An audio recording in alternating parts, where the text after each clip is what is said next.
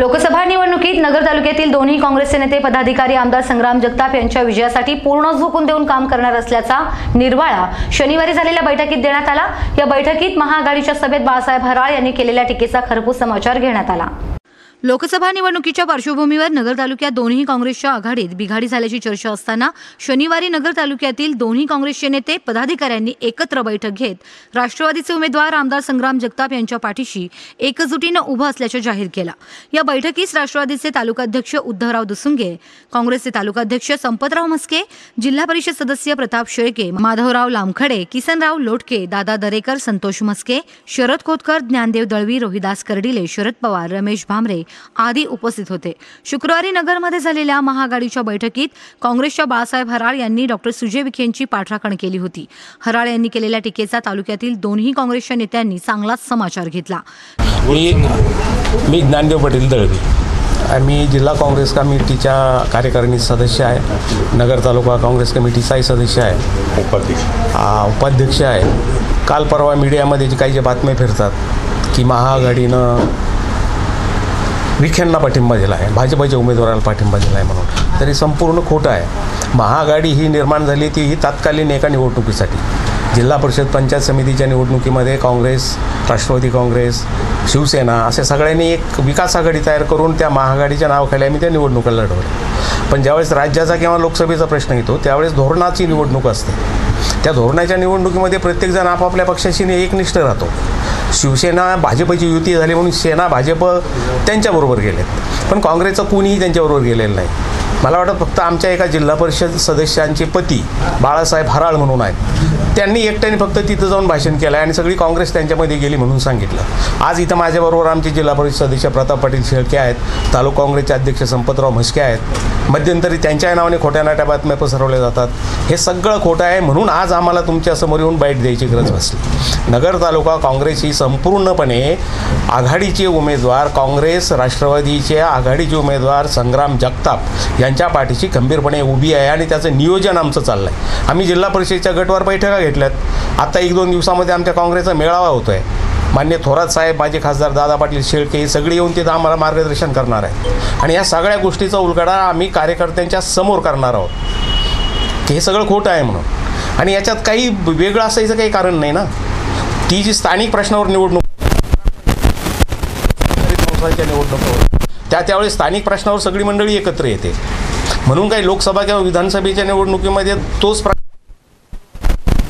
आमच्या बाबतीत असं कधी घडलं नाही। मुळात नगर बघला आणि त्या 3 ठिकाणी 3 वेगवेगळे आमदार आहेत। त्या भागातल्या लोकांचे प्रश्न आहेत, त्यांना जे पटेल त्याच्याबरोबर ते राहतात, त्यांना जो उपयोगी पडेल त्याच्याबरोबर ते राहतात। म्हणून काही ह्या तालुक्यातली टोटल नगर तालुक्यातली काँग्रेस आहे ही कुठेही गेलेली नाही, ती तिच्या जागेवर आहे। गेल्या 78 तर आज तगायतपर्यंत मी काँग्रेसमध्ये आमचं संपूर्ण कुटुंब, माझे वडील असेल, मी असं आज तगायतपर्यंत आम्ही काम करतो आणि काँग्रेस पक्षाला आजपर्यंत लोकसभा असन, विधानसभा असन, ह्या निवडणुका ह्या सगळ्या पक्षाचं एक दिलानी काम आम्ही केलेलं आहे। पक्षाने आम्हाला जवळजवळ 32 वर्षी आमच्या कुटुंबाला सत्ता दिली।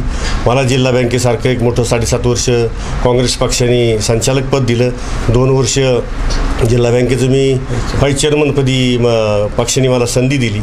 जे काही पक्षाने आमच्या कुटुंबाला 30-32 वर्षामध्ये दिले, त्यामुळं काँग्रेस ही नगर तालुक्यातली भक्कम एक संघ आहे। फक्त जिल्हा परिषद सदस्य बाळासाहेब हराळ हे काल त्या मेळाव्याला गेलेले आहेत, बाकीचे सर्व सदस्य पदाधिकारी हे एका जागेवर आहेत आणि देशामध्ये दोन्ही पक्षाची, राष्ट्रवादी आणि काँग्रेस पक्षाची ही आघाडी असल्यामुळं आम्ही आघाडीचा धर्म नेहमी पाळत आलेलो होतो। उद्याच्याही निवडणुकीमध्ये दोन्ही पक्षाचे उमेदवार संग्राम भाया जगताप यांना उमेदवारी दोन्ही पक्षांनी घोषित केले। त्या पक्षाच्या दोन्ही पक्षाचे सर्व पदाधिकारी आम्ही खंबीरपणे त्या ठिकाणी उभे राहणार आहेत आणि या ठिकाणी संग्राम भायाला निवडून आणण्याच्या असा आम्ही सर्व कार्यकर्त्यांनी चंग बांधला। शरद सूर्यभान खोतकर, मी वाळकी घाटातील रहिवासी असून इथून मागं महाआघाडीचे काम मी कायमस्वरूप केलेलं आहे। ज्यावेळेस बाळासाहेब हराळ जिल्हा परिषद सदस्याला उभा राहिले त्यावेळेस मी त्यांचा कार्यकर्ता म्हणून त्यांना निवडून आणण्यासाठी अथांग प्रयत्न केले,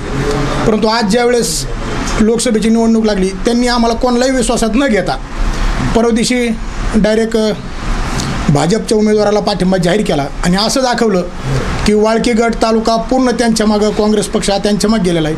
हे पूर्णपणे चुकीचं आहे। एकटा माणूस म्हणजे पक्ष नसतो. ज्या माणसाला घडवण्यासाठी तो आज ज्याच्या उड्या आणतोय की मी काँग्रेस पण ज्याला निवडून आणण्यासाठी आम्ही सर्वसामान्य कार्यकर्त्यांचे प्रयत्न केले किंवा आम्ही सर्वसामान्य कार्यकर्ते म्हणजे पक्ष आहोत. आणि मी सर्वांना या मुलाखतीद्वारे सांगू इच्छितो की जरी एक माणूस गेला तरी काही फरक पडत नाही. संग्राम भैया, आम्ही तुमच्या पाठीशी सर्वसामान्य कार्यकर्ते उभे आहोत. आणि ज्या गटाच्या जीवावर तो उड्या मारतोय अशा त्या वाळके गटातून आम्ही तुम्हाला निश्चितच विरोधी उमेदवारापेक्षा लीड देण्याचा प्रयत्न करू आणि भरघोस मतांनी तिथून आम्ही तुम्हाला पाठिंबा देऊ. नगर तालुक्यातील आमदार संग्राम जगताप यांना मोठे मताधिक्य मिळवून देण्याची ग्वाही या बैठकीत देण्यात आली.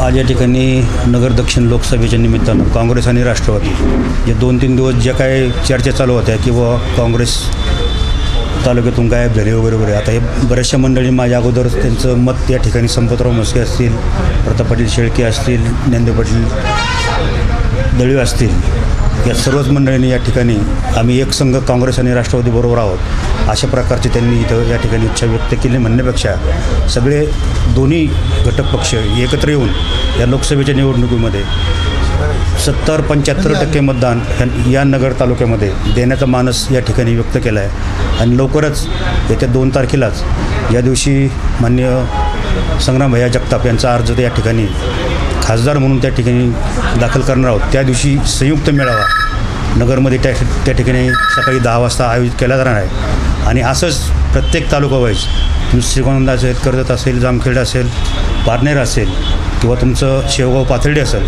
हे प्रत्येक तालुक्यात या जसं नगर तालुक्याचे नियोजन झालं तसं ह्या आज आणि उद्या 2च दिवसात संपूर्ण दक्षिणेमध्ये सर्व तालुक्याचं प्रचाराचं नियोजन आयोजन करून निश्चितप्रमाणे संग्राम भैया जगताप हे निश्चितप्रमाणे दक्षिणेतून निवडून येतील अशा प्रकारचा मानस या ठिकाणी व्यक्त करतो. सर्वांनी अतिशय उत्तमरित्या पुढचं प्लॅनिंग केलेलं आहे आणि निश्चितच येणाऱ्या कालखंडामध्ये संग्राम भैया जगतापांचे नगर तालुक्यातलं जे काम आहे ते निश्चितच कार्यकर्त्यां प्रत्येक मतदारांपर्यंत पोहोचण्याचं काम चांगल्या रीतीने होईल.